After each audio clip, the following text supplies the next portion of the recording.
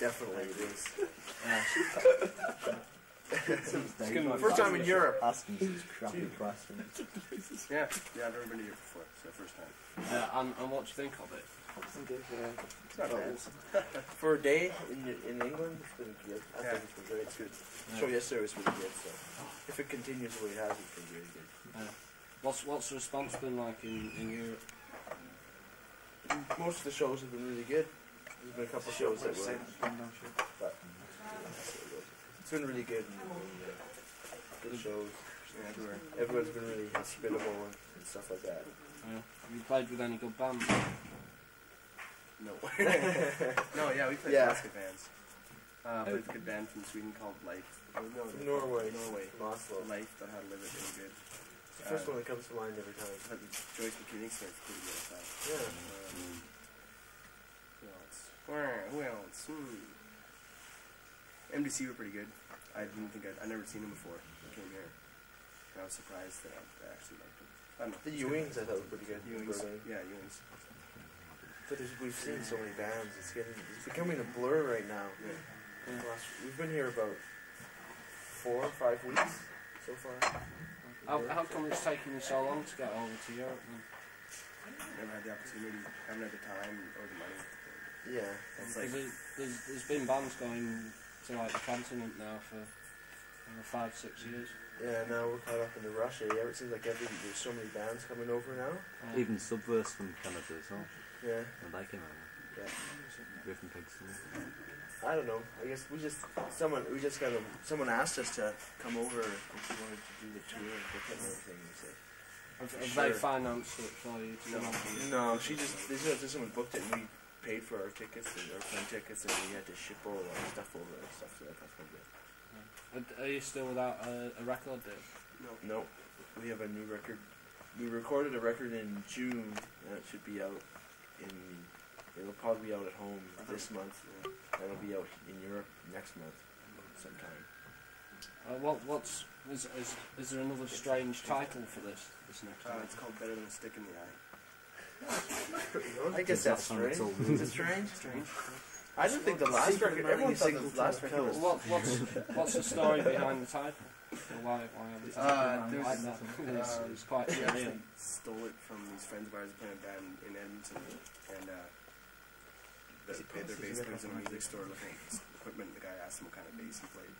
He goes, "Oh, I play a Fender Mustang," and he goes, "Well, it's better than a stick in the eye." But, and they kept saying it ever since, and then we started saying it. So. Yeah, so it doesn't sound rude then. Not to me. Oh no. In Canada, we say that all the time. It's like a catchphrase. Everyone says it. What's the story behind the "If you swear you'll catch no fish"? That one, well, actually, Chai went to a restaurant and he got a fortune cookie, and that's what he had for the fortune, the cookie. And he was making a gig flyer up that week, and he just put it like on the side, and this was kind of like a little small thing. And that was like in '81 or something. And then like 4 years later, when they were thinking of the record and trying to think of a title and stuff, it was on the poster. And yeah, you could use that. So it was originally for a fortune cookie. Yeah. Probably bored to death with this one, but what does the name stand for? Stand for? It doesn't stand for anything. Hey, don't wreck the place. Just because you asked that question, I don't know if it's wreck the place. Okay. What's it stand for? There's a military term, SNFU, SNFU, which is System Normal Fouled Up. And that's where we took it from. It's also just a word. That's how the word came from. It's like if something's snafu, something's like screwed up or something. Why did you take the A out? Because there's another band called SNFU. There was a band, yeah. But that's not why. We just took it out because the hell of it. Because we thought it was real tricky to do that, but it was really just, actually it was stupid. 3 years later we realized it's not that tricky. What are some of your musical influences, and have they changed? Musical influences? Have they changed since I started listening to music? You started that, I mean, do you have different influences Oh, now? definitely, because we've been playing for a couple thousand years, and like I said, listen to different music, but... Well, no, your influences never change. Your taste in music changed. I don't think your it changes because there's new bands coming around and new things, right? Yeah. And that way it changes. I guess it maybe doesn't change, it just kind of builds on. That's it. You win. You're right. What are some of your personal favourite bands? Personal favorites. That's a tough question. I like a lot of bands.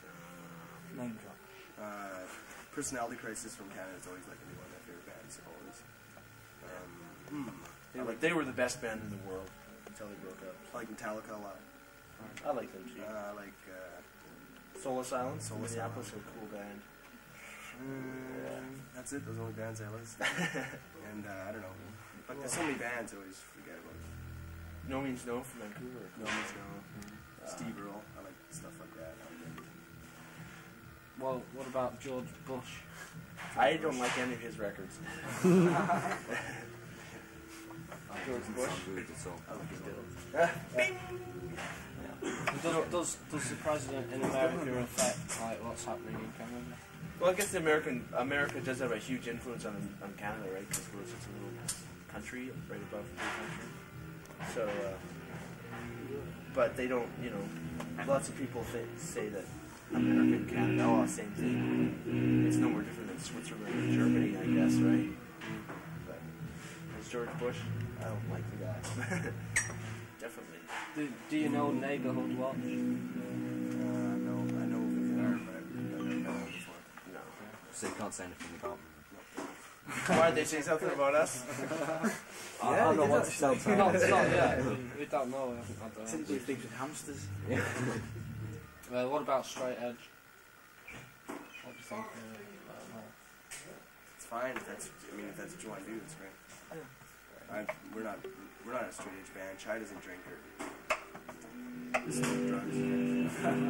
It's like I'm just into self control. I mean, you should be able to do what you want to do without coming and interfering with other people's lives.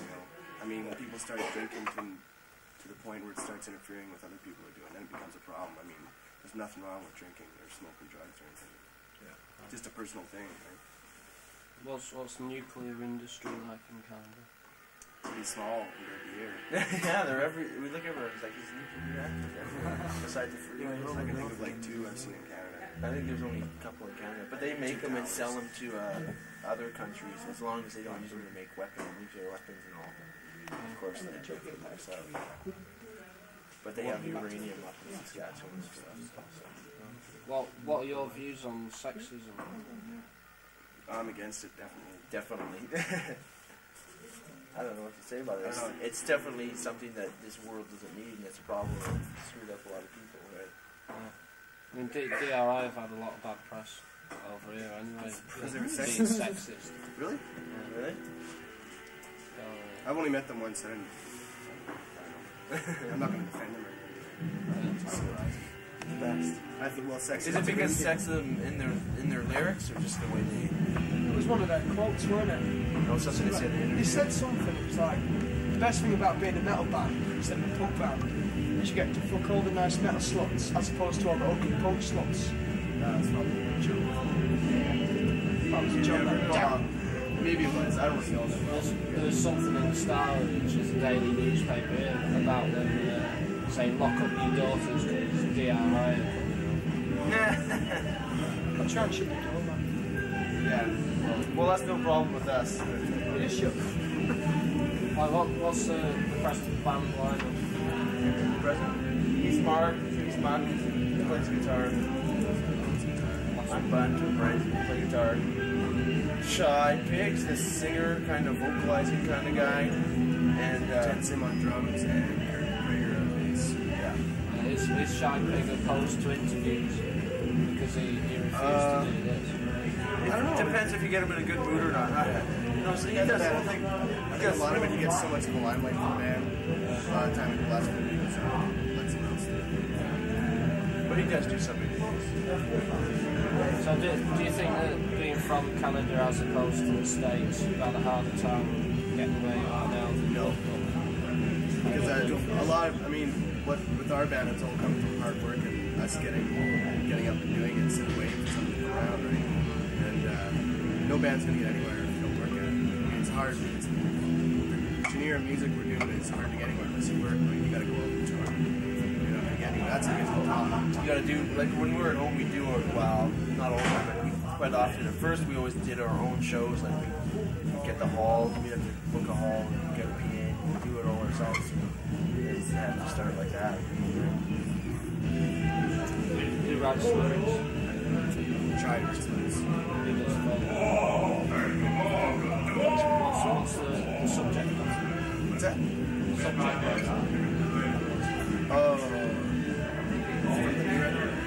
New record?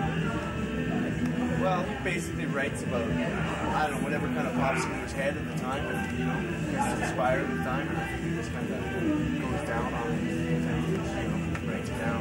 Certainly back to rock and roll, did you send off your lyrics? Sounds weird. Oh, it's a joke again. Another joke. Do you come across any racism or violence in the Canadian scene? In the Canadian not scene? really. Only once we ever encountered in Ottawa. So there was one guy that was calling Ken an East Indian or something like that. He was calling him an Indian. They were calling him an Indian. They said he should get off the stage or something. Because he's Indian. That's the only time. But when you get around, in Florida, there's a lot of in Florida, like a lot of racist skinheads down there and stuff. yeah. But they were just wanting something. All they wanted was an excuse to punch people in the face. I think that's all they wanted. So, but they were racism was their excuse to punch people in the face. It sucked. Well, since you formed, approximately how many gigs have you done? About 500. 500? I don't know. As when we've done this tour, we would have played about 500 shows in over 100 different cities. About 130 cities, I think. 14 countries. 14? By Belgium. Whatever. 14 countries. And we still don't make a living off of that. I think that's a record. Well, have you achieved your ambitions as a band? Obviously, you must have. No, ambitions. I don't think so. I don't really have any ultimate goal. I think I live it like every day, you know, to kind of take it one step at a time kind of thing. Yeah, the whole idea of the band when we started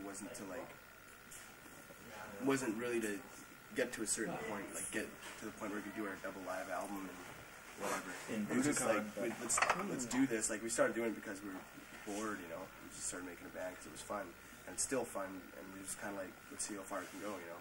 It's taken us to Europe. We've been around North America 2 or 3 times, and that's good. Yeah. We just keep doing it because it hasn't got to the point where we're losing money or we're like we're going to play now and 2 people come out. It's like we're getting more popular, so. It's like when we started out, I don't think we would have really considered us going to Europe and putting out albums and stuff like that, but I never really even looked that far ahead of it because I guess I never do. No, but in the future, I guess you just want to keep putting out records and writing more songs and playing more shows. Well, you did a cover version in the soundtrack. Is that in the set as well? Sometimes. We play a different set kind of different set. But that's on the next record. So, Why pick that one? I don't know. Jai wanted to do it for some reason and he brought it in. And we started playing it. It was cool. It's just been top 10 in England. Yeah, that's what we found out just after we recorded it. I don't know why we did it though, because we actually started playing ours before I heard the accent. Yeah. What's next move then for SNFU? Next move? London tomorrow. It's not you. Can you do a bit more? Oh, okay. Well, we'll probably, I don't know, we got the album coming out next month, and we'll probably go home and just play around Western Canada for a while, and then we'll take a couple months off and play a few shows, and then we'll do a big tour of North America. Maybe start working on a new record after that. Maybe work on coming back here next year or something. I don't know.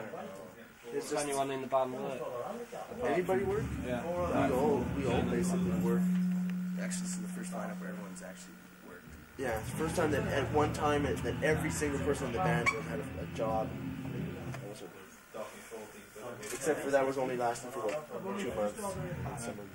Do you have to have that job to finance, to keep the band going? Well, basically the band pays for itself, but I have to work to eat and pay my rent, basically, right? We don't. The money that we make basically goes back into the band, and we have our jobs to support ourselves. Do the mounted police always get their money? The what? Police? The mounted police. Oh, the mounties. Do they always get their money? I don't think so. What do you mean by it? Are they being homosexual? I don't know. No, SNFU well hung at all. This is what he was kind of worming around. We've got a few speeding tickets, I guess, for them. Yeah. Those horses go real fast. Yeah, they go Has that got fast. anything to do with you being well hung at all? Speeding. Well, they don't ride horses anymore. We have Mustangs. Turbo Mustangs. Yeah. If you had your head pushed down the toilet. My hat? Yeah. Your head? Head. My head. Yeah, if your head was forcibly pushed down the toilet, which showbiz personality would you most like to have used it last? And why? What? Describe your first, please. It's a silly question. It's a serious Your one. head stuck in the toilet. Yeah. And flushed? Was it flushed too? No, No. if you like. Put your head down the toilet. Okay, what's showbiz personality would you like to have? It had fresh tyre tracks on the bottom. Oh, Madonna. Toilet, yeah. I'd want all the bangles simultaneously. Good choice, good choice. Why? Well, I don't know. It's a stupid question for a stupid answer for a stupid question. I just said Sexy turns. Hey, the Bad Brains are playing tonight. Right on. Stupid personality. That's a crazy. That's the first thing that popped into my head. Still Perhaps in this there. goes back to your childhood in some way. Are you autistic in general? Oh, that's what smells like. How did you do at school?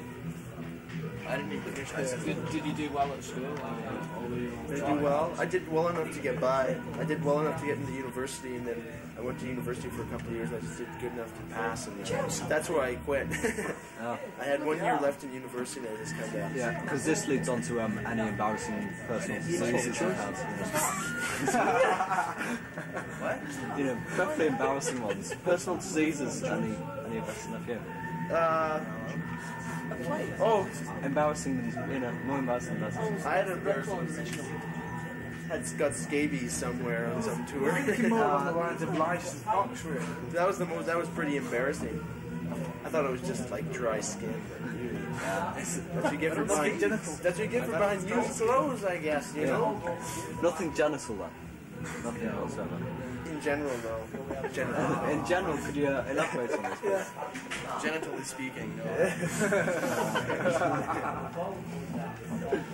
That's the kind of answer we were looking for. Okay. Even though I liked all that. Not the doubt. Well, there you go. Yeah. Yeah, Can't top that question. Merry Christmas. is there anything that we haven't got asked Maria. you that you feel strong enough about to say anything on? Why did I miss the first part of the question? Is there anything that we haven't asked you Oh, that you feel strong enough about? Talk about. Nothing Not really. You still have any deep comments, Mark? Come on.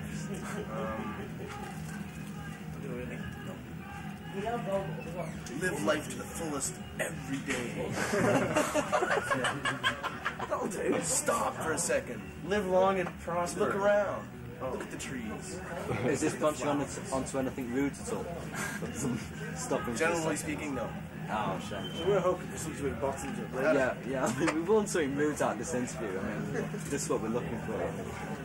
Do you know what's the best joke that you know? The best job? Joke. Oh, best joke. I don't know. I haven't heard a joke in like 6 weeks. Nobody tells us jokes. I had a good one before I left.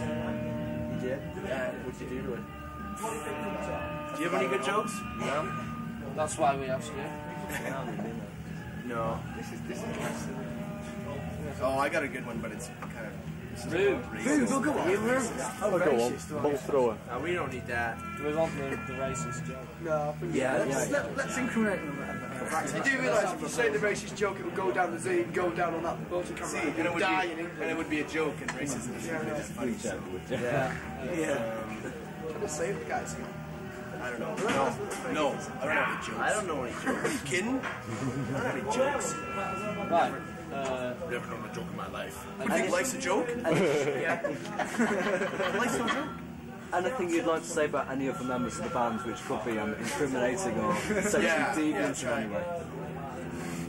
Maybe not a member of the band, but that sound man. No, nothing. No, not say it. No, Brody's kind of. But the Curtis The bass player sometimes is pretty, but I can go against it. is that still rolling? Okay, I won't say anything. Oh, God. Chives. No, we actually all get along pretty good most of the time. Actually, we don't. No, actually, we don't really argue very much. We don't argue enough. Actually, is what the problem is. We have a problem with that. We want some juicy gossip for the zine, you know, something to drag out to the normal. Couldn't get it out of us by asking about genital diseases. Couldn't get it out of asking about. Is this the star of fanzines? No, Dave pretends to be. It's quite embarrassing, really. No, I don't know. Juicy gossip. We're just a bunch of guys that don't do a hell of a lot except for play some rock and roll. We're twins. Did you know that? We're twins. There's juicy gossip. Twin. Yeah. It's true. It's another joke. And our drummer's a twin too, but not a twin with us. But he's a twin. And our sound man's from the Twin Cities. What are the Twin Cities? Minneapolis and St. Paul. Right, okay.